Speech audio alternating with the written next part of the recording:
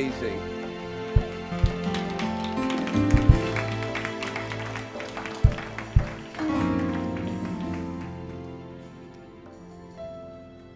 I think that is not only appropriate, it is a continual reminder for us that as we look to Him, we look in awe of who God is. We look in amazement because there is no one else. We can not compare Him and His character. If, as you start to compare, you find someone like God, you either have the wrong God or you have a too low of a view of God, because there is none like Him. If you are truly looking at the God of the Scriptures, you stand and say, you stand alone. There is none that compares.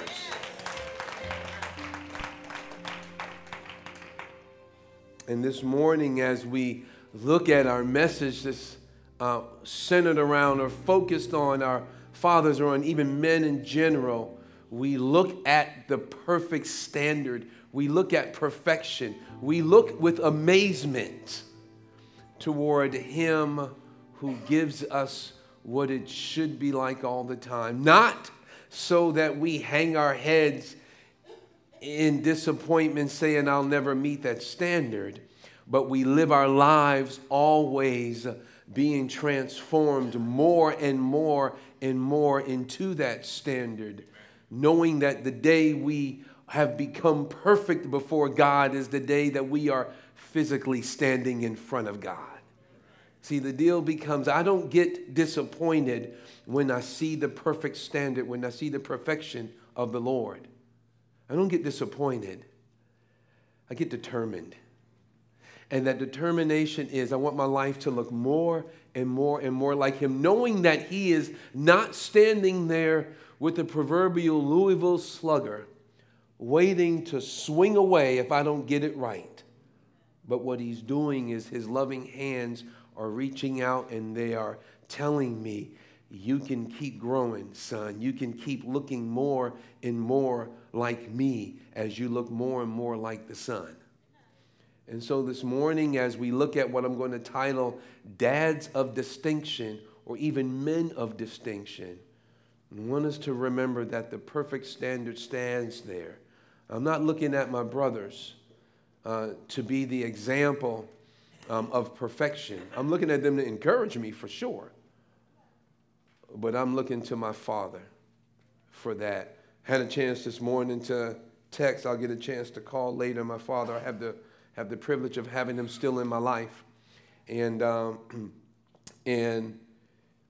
wrote him and he responded back. I was surprised. He's more phone savvy. He uses more of the emojis and everything else on his phone. And I was like, you have someone writing that for you, Dad? He responded back and love you, son, and you're a good father. And that just encouraged me, you know, to be able to have that from a man that I know was walking with the Lord. And I know everyone doesn't have that, and yet your fathers encourage you, saying, keep going. I love you. And that He is saying that I'm with you, and I'm turning you into who I want you to be. Turn with me to Psalm 112. It has been said that if there is an equivalent to the Proverbs 31 woman, it is the Psalm 112 man. As we look at that, and we look at this, and we look through in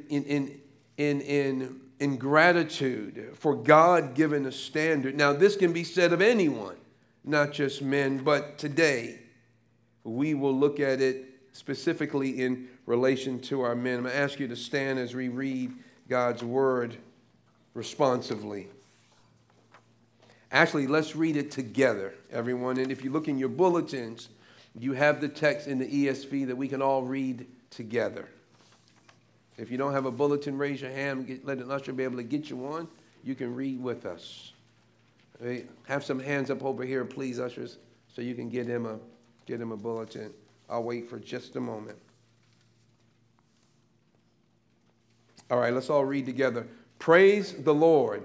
Blessed is the man who fears the Lord, who greatly delights in his commandments. His offspring will be mighty in the land. The generation of the upright will be blessed. Wealth and riches are in his house, and his righteousness endures forever. Light dawns in the darkness for the upright. He is gracious, merciful, and righteous. It is well with the man who deals generously and lends, who conducts his affairs with justice. For the righteous will never be moved.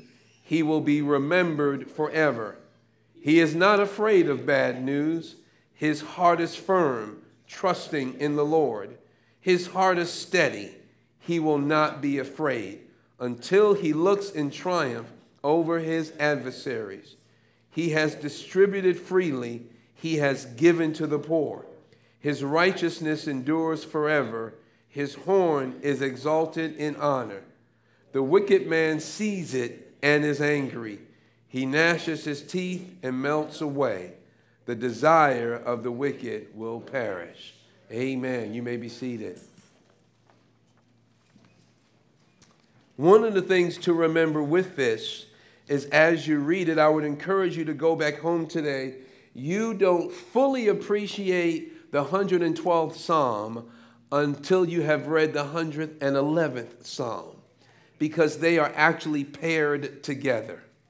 When you look at them both, because they are both these psalms, so they are song-like. They are both written in what is called an acrostic. And an acrostic is, for each stanza, it starts with, for each line, rather, it actually starts with a different letter in order of the Hebrew alphabet. So they both have 22 lines, both of them. And as you look at them, they almost mirror one another. The 111th Psalms is talking about the character and the greatness of God himself. And he's talking about the Father. And then the 112th Psalm comes along and it talks about the man whose father is the 111th Psalm. And so you see an example and a picture of the Father in all his perfection. And then you see a picture of the Son of the Father. And for us, we are seeing how we are constantly being transformed. But again, I'm going to give you the hope in the beginning, because when you look to accomplishing 112th Psalm, the perfection of the Son of the Father is the Son of the Father. Jesus Christ stands perfectly as the Son who lives all of that out. And so as we look today, the 111th Psalm, as a matter of fact, there are different lines. As you line them up, what you will see is when it talks about God is gracious and merciful, in that same stanza in the 112th Psalm, it talks about the godly man is gracious and merciful. Why? Because he is emulating his Father. And so as you read them both, we're not going to read them both, we don't have the time, but as you make time for yourself this week, read the 111th Psalms, and you'll get a picture of where the 112th Psalm man gets it from. I have the older I get, the more my siblings tell me, you act just like Dad. Now, I don't know if sometimes that's in frustration or if that is sometimes a compliment. I think it's both, because I act like him. We are the same height. We have the same build. It's interesting that he waited to name his third son somewhat after them. For many of you that know, the J in J Curtis stands for John. And my father's name is John as well, and his father and his father. And so he waited until his third son to name him John. And that third son looks a lot like him. I find that interesting. Height and everything. I could wear his clothes. And so it is funny today that as we talk and as I hear people say about it, they say, you act like Dad. And now I respond, whether they mean it good or not, I say, thank you. Because if it's bad, let me frustrate you like Dad did. But this just gives me the picture for ourselves of how we are to emulate our Father and how we're to look like him. And I'm going to do 4 things for us this morning that I want us to look at. I want us to look at the relationship that this man, this dad of distinction, this man of distinction has with the perfect Father, which is God himself. So the relationship that he has with God, the relationship that he has with his possessions, the relationship that he has with the world around him, and then the relationship he has with the ungodly, with the wicked. I want us to look at that because he takes us down that journey and the effects of them all. And so we start off, and I like that. He starts off, as a matter of fact, the 111th Psalm's last verse is an introduction to the 112th Psalm's first verse. Read it with me. If you look at the 111th Psalm, verse 10, it says, "The fear of the Lord is the beginning of wisdom. All those who practice it have a good understanding. His praise endures forever." And then he takes off on this new song, and he says, this new psalm, and says, "Praise the Lord. Blessed is the man who fears the Lord, who greatly delights in his commandments." Let me give you just an example of just how this works. And so when he looks at it, he says, I'm finishing up this psalm where I'm talking about God saying, the man who has it together will fear this kind of God. And when he says fear, he is not mainly meaning this whole act of terror, although we're not going to totally dismiss this whole thing of terror before the Lord, because we know the descriptors of God in Scripture talks about him being a consuming fire, him being awesome, him being mighty. And so he is one not to be taken lightly. We don't stand before him in terror and fear, thinking that he's going to do something evil to us as we are his children. But we do not take him lightly. The weightiness of who God is should be recognized, that we should have that respect for him. We do it in everyday life. When we look at our military, for instance, if a private is standing in the room and a 5-star general walks in, the countenance changes. Now, even though they are both human and they are both men, or man and woman, they are both human, what ends up happening is the rank, the status, the position of the 5-star causes a certain response in the private or anyone else under the 5 stars. And if we can do that for those who put on their pants the same way and jackets the same way and have to clean him or herself up the same way as we do, if we can give that level of respect because of a rank and a position, how much more can we do it for the one who is truly different from us? Although we were made in his image, we are not him. Although we reflect the image of God, we are not him. And so he says, the fear of the Lord is the beginning of wisdom. And then the 112th Psalm shows us what the wise life, the person who fears the Lord, looks like. And then it starts off, he has a relationship with God that is first. It says the fear of this, said, blessed is the man who fears the Lord. Why? The fear of the Lord is the beginning of wisdom. You are just getting in the door when you begin to fear God. He says, you're not totally wise to fear. In other words, because you hold God as weighty in your life, because you don't take him lightly, what he says and does means a lot to you.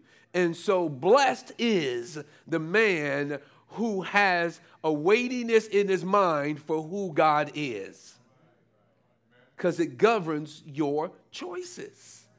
There are some things I won't do because of how high God is, how heavy he is in my life. There are some things that I say no to.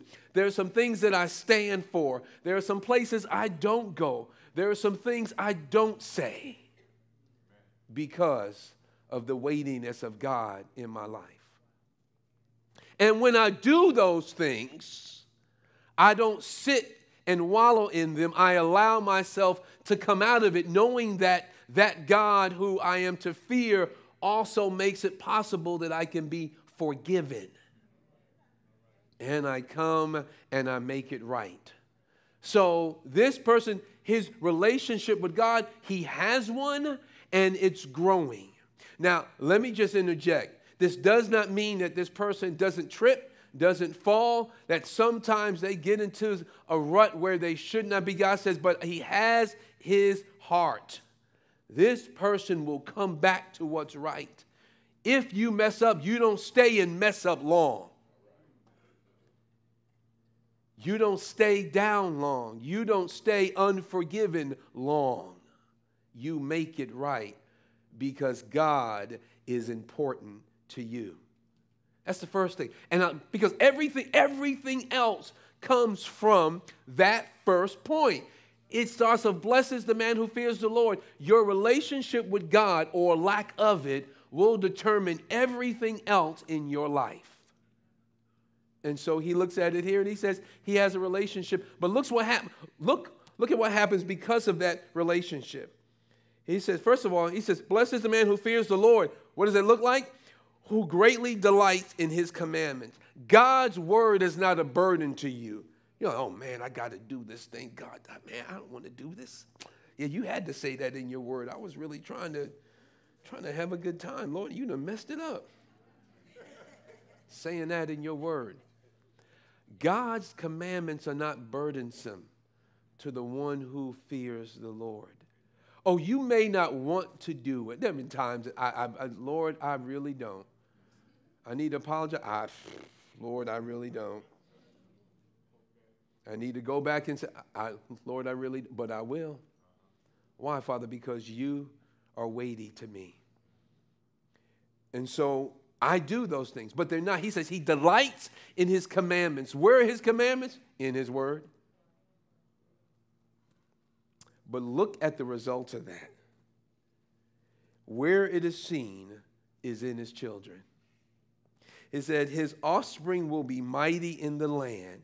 The generation of the upright will be blessed. And what he is saying is that because you are living genuinely for the Lord, it will be seen by your children. It doesn't mean that all your children will flawlessly walk through this life. He's not saying that at all. What he's saying that they have an example of what it looks like to live godly, and they will most likely follow your footsteps. You know, children tend to follow the footsteps of parents in some way or another. They may not have the same career. They may not have the same likes in certain areas, but there are some things that they pattern after you. And we start to see it the older we get, the things that we've learned. And some of those things we've had to unlearn. But the things that we've learned and we see that we've gotten it from a parent, we've gotten it from a dad. And we go, thank you, or we say no thank you. And I'm hoping that the thank yous are a whole lot more than the no thank yous. But just in case your no thank yous are more than your thank yous for your dad, God says, look to me. And you'll always say thank you.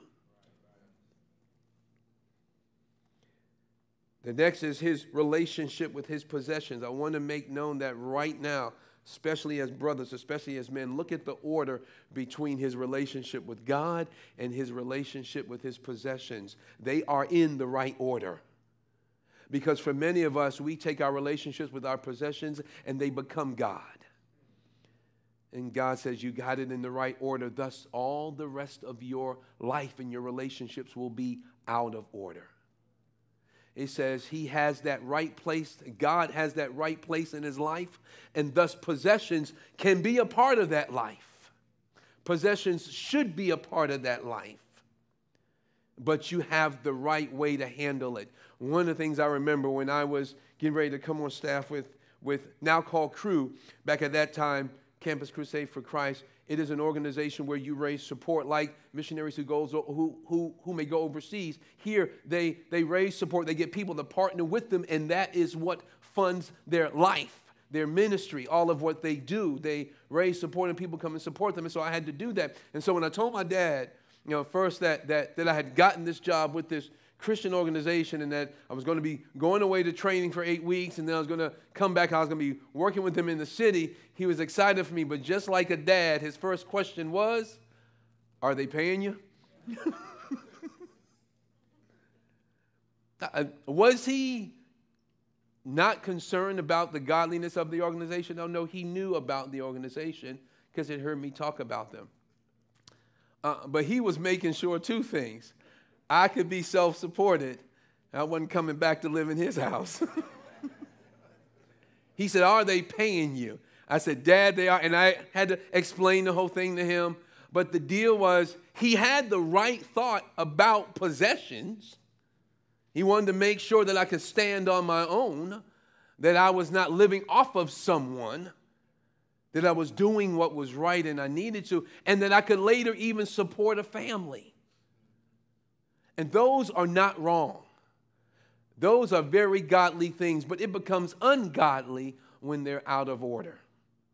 And when they come before God, and for many brothers today, our toys, our lifestyles, our possessions have occupied the place of God. Here's how you find it. What do you find you spend most of your time thinking or worrying about? I'm not saying that means that they're out of order, but the thing where you spend the things you spend the most time on, the places where your mind goes the most, the things that you worry about the most are the things that are occupying who you are. And my question becomes, what is that? Are you concerned about how you are living before God? It will occupy your time. It will cause you to sit and have some devotional time so that you know what the Lord expects and who you are in the Lord. If I don't, what that's telling me is that I really don't think that that's that important. But I'm spending lots of time at work because I gotta earn that cash, Lord. I got to make that money, Lord. And you may have to. But if you do it without God, he says everything is messed up. Everything that follows, it's going to be out of line. So his relationship with the Father, the relationship with his possessions, and look how that helps him. It says in verse 3, it says, wealth and riches are in his house. And that does not mean that every believer will have wealth and riches. First of all, what is that? Wealth, if you are in a third world country, wealth might be your weekly salary, might be their yearly salary. That could be wealth. But it says wealth and riches, and it speaks about the quality of your life. You will have what you need, and you may even have an abundance. But here's the deal. God is not promising that every follower of his will be rich. Because as you look at other scriptures, he doesn't point to that. And as you see other examples in scripture, but what God is saying is that in general, that person who has his priorities right will have a lot of life taken care of. And even if they struggle, we see that down here, there are some things that he allows God to handle. The point is, where his trust is in God, because he placed them in the first position. So we go down and he says, verse 4, light dawns in the darkness for the upright. He is gracious, merciful, and righteous. Now understand, here is a person who was wealthy and is rich. But it says that his righteousness endures forever. That's interesting because he is not beside himself because he's wealthy. He's not one of those folks that are hard to live with because he has some cash. He's not one of those people that his possessions and his toys he keeps telling everyone about, and so you hear about nothing else but what he has. God says when you look at this person, because his priorities are right, he is gracious, he is merciful, and he is righteous, although wealthy. It says, verse 5, it is well with the man who deals generously and lends, and who conducts his affairs with justice. It has been known throughout history that sometimes some of the most unmerciful, sometimes some of the most unjust are wealthy. We have allowed that wealth to get to us that we think we are better than the rest. But when you look here, you see a man who God has tempered his heart. And so that even though he may have possessions, what you don't see is a man who is disconnected from society and for those in need. He uses what he's been giving given to help those who have needs while they're living. And he doesn't have a problem with it. His lifestyle, he is one who is gracious. Because if you look at the 111th Psalm and you read that same verse, you will see that the Father is gracious. And so he's learned from Dad. And then you go here and you see later down how he continues to give. But he says here that he is one who is generous and lends. I know sometimes the stereotype of the wealthy is that they are stingy. There are some that aren't, and we know that. But God says, because the money doesn't have him and he has the money and the possessions, he has no issue giving it. So it's the relationship with his possessions. And because of that, look at what happens. Many times when you deal with those who have a lot, the legacy they leave or the status that they have, they are working hard to keep. And when your priorities are out of whack and possessions is in the first position, you are fighting hard to keep it and your status. But when they're not, look at what happens. It says, for the righteous, verse 6, will never be moved. He will be remembered forever. You want status? You want legacy? You want folk to remember you? It's not just having your name on the building somewhere. It's not having your name honored up somewhere. What it's saying is because of who you are, because of your righteous living, you will be remembered and your place will not be removed. It's hard to remove a righteous man. It's hard to replace a righteous man. You don't have to worry about your status. You don't have to worry about how people will view you. You keep living right, and God says they'll have no choice but remember who you are. People don't recognize you. God says keep living right. One day they will, because you will stand up against most of the other people at that time who are living for themselves, and God says you will stand out among them as righteous because you lived for me. And so now we go on. Not only is his relationship with his possessions, it's his relationship with the world around him. Verse 7, he is not afraid of bad news. His heart is firm, trusting in the Lord. Can I stop there for a second? That verse 7, when it says his heart is firm, trusting in the Lord, and take it back, his trust is not in his wealth nor his riches, although he has them.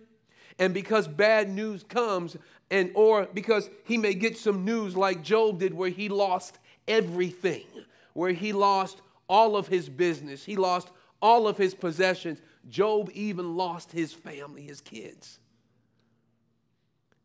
And he makes the comment and says, the Lord gives and the Lord takes away. Blessed be the name of the Lord. You know, he said, I have received from the Lord, and the Lord has allowed it to be snatched. God, I'm mad at you. No, he didn't say that. He said, blessed be the name of the Lord. Why? Because he realized it was not the things that he had, but he was the God who had given him the things that he had. Blessed be the name of the Lord. And in case we thought Job was wrong, he was crazy, the scripture underneath that says, and God did not charge him with sin. In anything that he said, Job did not sin. That included the verse before where he said, the Lord gives and the Lord takes away. He didn't sin by saying that. He was right. And so he says here, he's not afraid of bad news. Now, he didn't say he didn't plan for bad news. Some of us go around, well, I'm just going to trust the Lord. I'm going to live like I want. I'm going to trust the Lord. Nah, brother. You better be saving some money. You better have an emergency plan. You better be looking at a budget. He says that he is not afraid of bad news. Why? Because he's been living as he should. And even if he's not, he knows how he can get on board. So he says he's not afraid of bad news. As some of us, I don't want to hear bad news. No one wants to. But he said, I'm not afraid of it. Why? Because his heart is firm. He is standing in a firm place. Why? Because he's not trusting in what he has. He is trusting in the Lord. Who are you trusting in? What are you trusting in? If it changed today, if you left here and got bad news, what would happen? God says the bad news doesn't affect him, because he, just like every other human on the planet, will get good news and will get bad news. Just because you're a believer doesn't mean it's going to fall on good news all the time for you. Nope. That's right. You're going to have some bad too. The difference between you and the unbeliever is, what are you trusting in and who are you trusting in? That's going to be the difference. So his relationship with the world around him, look, we're going to stay on that thought. The relationship with the world around him. He said, verse 8, his heart is steady. He will not be afraid until he looks in triumph on his adversaries. And stop there for a second. What he's saying now is, not only is he not afraid of bad news as it may affect him, his possessions, his family, he is not afraid of those who oppose him.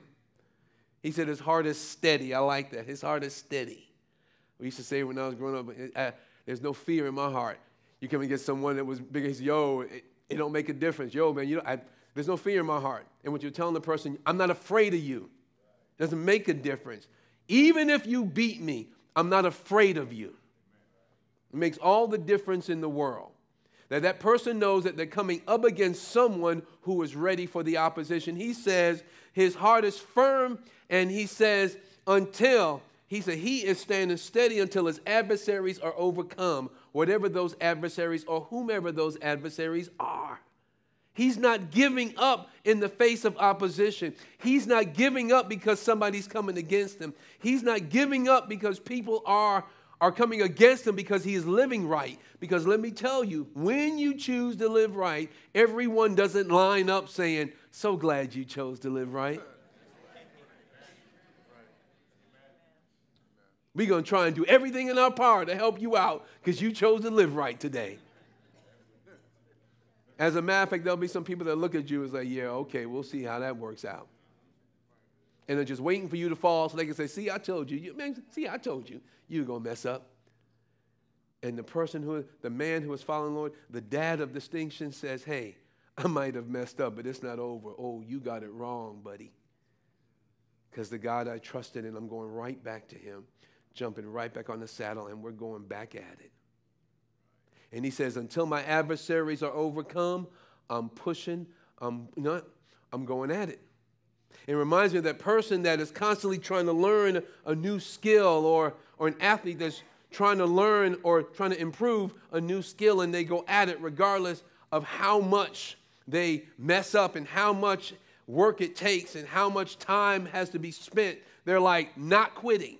And if we can do that in the gym, if we can do that at work, we can do it in life.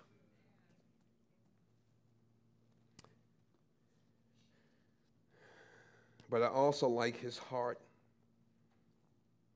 He says here that verse 9, he has distributed freely. He has given to the poor.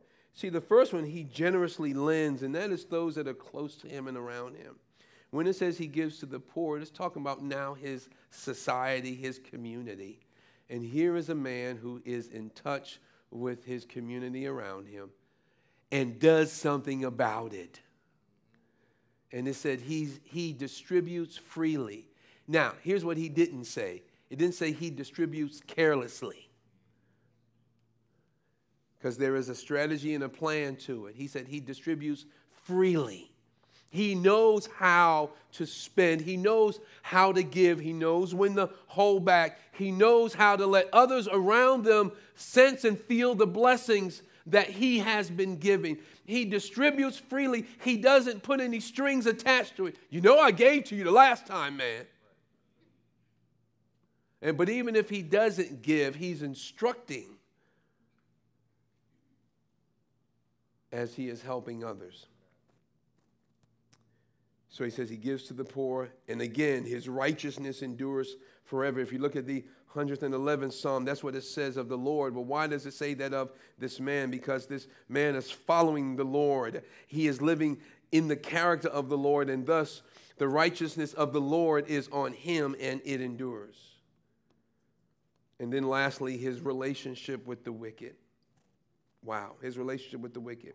The only thing you see His relationship in this case is that he is living in such a position and place that they see him.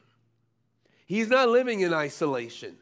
The wicked see how he is living. The ungodly sees his life, and there are some that'll be haters.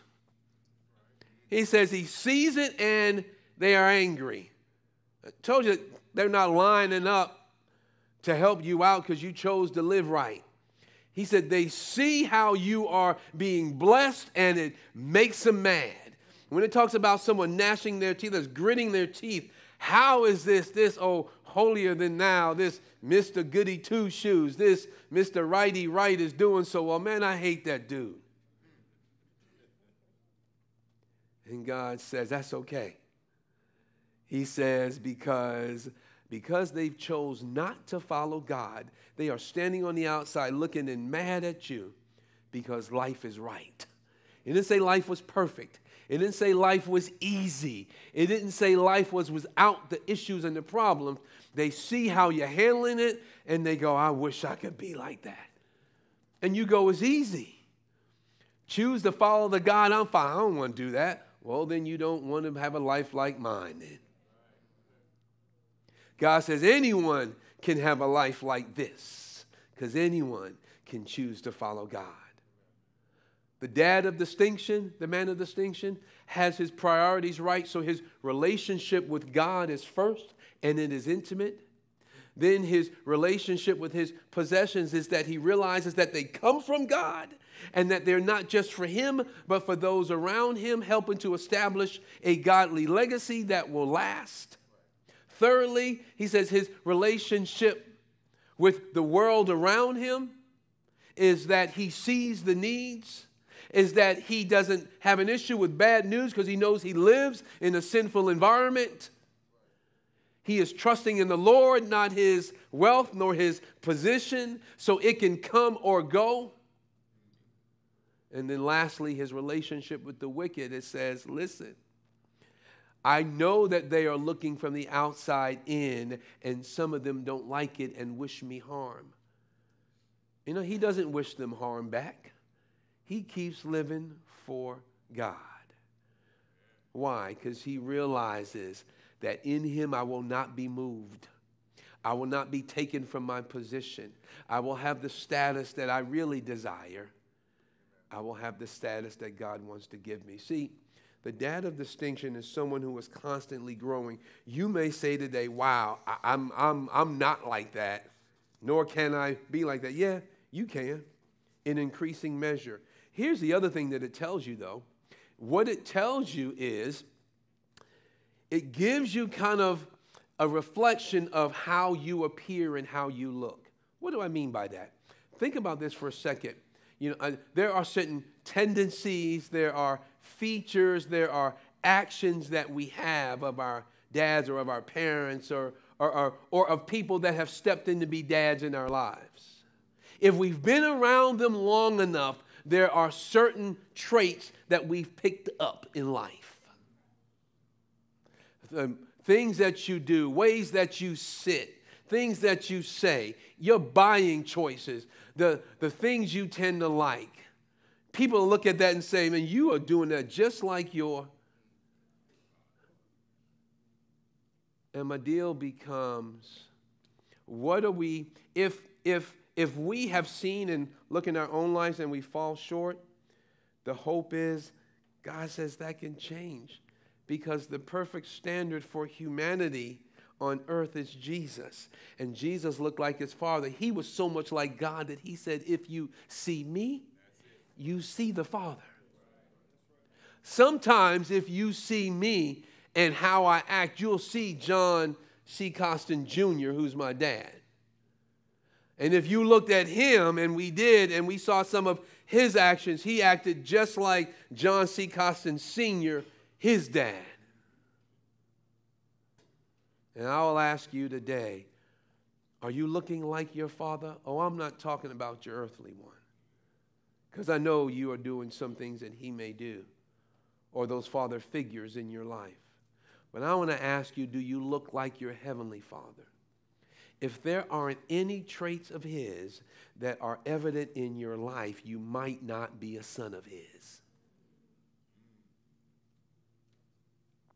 Do you look like the Father in any way at all? Do you act and live like the Father in any way at all? Do you desire to be like the Father in any way at all? That's for all of us.